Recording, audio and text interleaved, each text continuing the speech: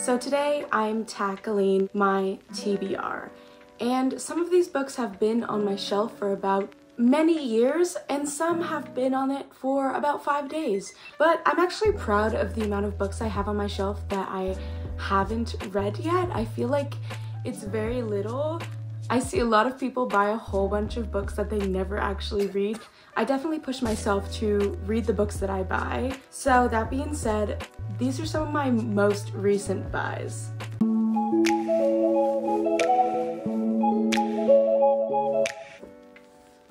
First up is The Atlas 6 by A few moments later. Olivia Blake, I don't know. The Atlas 6. I picked it up for about less than $1 at a thrift store, and I was pretty proud of this find because I know that this book is the rage right now, so I'm pretty excited to get into it.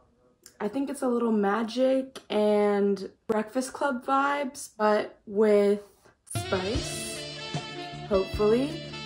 I feel like it's Dead Poets Society, but like magical. What are you talking about? Carpe diem. I literally have no idea what this book is about, so we'll have to wait and see. Next is Dance of Thieves by Mary E. Pearson. I read her Kiss of Deception series. It was decent, it was okay. It was one of her older series though, and I know this is newer and has the second book out. I just haven't been able to get started into this one yet. So I don't want to buy the second one without buying the first one. But I heard it's pretty good, so I'm pretty excited to get into this whenever I can. Size matters not. I feel like even though it's a bigger book, it's probably like the same level of readability. Her first series was very younger high school level, and so I'm guessing this is around the same way. I heard it's in the same universe, and I wonder if I'll like it more than her original series.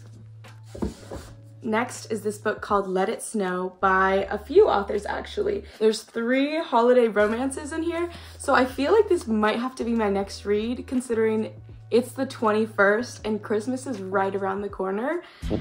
I love John Green, so I'm really excited to read this, but I haven't picked it up yet because I've been working on other books. So hopefully I'll get it done this December. If not, Jingle bells ringing. Next is this fat, juicy stack of the Throne of Glass series. See, I only have 4 books instead of 7 or 8. I'm honestly not sure how many is in there, but I thrifted about 3 of these and bought one of them for incentive. And I think I'm just waiting for the right time to start reading these. I feel like it's gonna end up being next summer, but after I finished House of Sky and Breath, I feel like this is a must.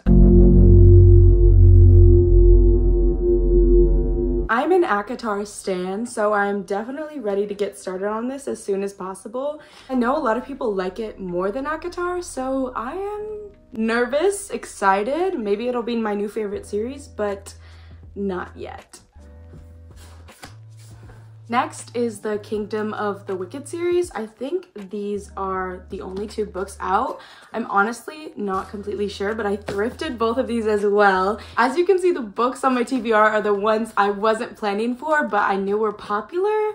So I heard this is really good. I heard people really liked the main character. I heard it's a little spicy. So we know me, I like that, but I'm not craving it, honestly. I think it's still pretty low on my TBR list, but I definitely think eventually I will get into it. Next is Where the Crawdads Sing. This book was given to me as a gift, so I feel like I have to read it sometime soon because, well, one, there's a movie out and I heard it's pretty good, so I feel like I now have more incentive, but also it was a gift. I kind of think I could fall in love with him. He literally told me, this is my favorite book. Here you go. So I think I need to read it now, obviously, since he basically proposed. So it's definitely up there on my TBR list and I will get to it eventually. My grandma also told me I need to get started on it, so I guess I have no choice. This is what I'm saying, like, I swear I finished all of these books already. I don't have a lot to read. Most of my not read ones are in my dorm, and that includes the, what's it called? A little longer than a few minutes later. The, why can't I think of what it is? Rise and Ruin, Siege and Storm? What? We're looking this up. Ruin and Rising. Shadow and Bone. Oh my god, Shadow and Bone. Okay, so I need to read that series. I read the Six of Crows duology and I watched the show, and I'm tuning in for season 2 whenever it comes out. I think it's March, and if you haven't seen the teaser, here's a little hint for you. You need to go watch it. I'm really excited about that. Yeah, that series is definitely on my top priority of my TBR because the show is coming out soon. Speaking of shows, I just finished the Summer I Turned Pretty series, so I am desperate to get into someone's Hulu account so I can go watch that immediately. Next is not this book actually, but it is Sense and Sensibility with Sea Monsters. But like, what does that mean? Are there tentacles? Again, it's in my dorm. I just finished this one, and I don't even know what to say about this book. There was so much that happened. Ninjas? I had no idea Pride and Prejudice needed zombies, ninjas, and cannibalism, but it did apparently, and I'm not mad at it.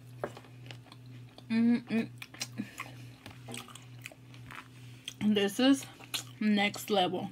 Maybe I should be, but I mean, look how sick that cover is. Anyways, I'm actually surprised by how little books on there I haven't read. And what this is telling me is that I need to go buy more books and dispose of all my money immediately.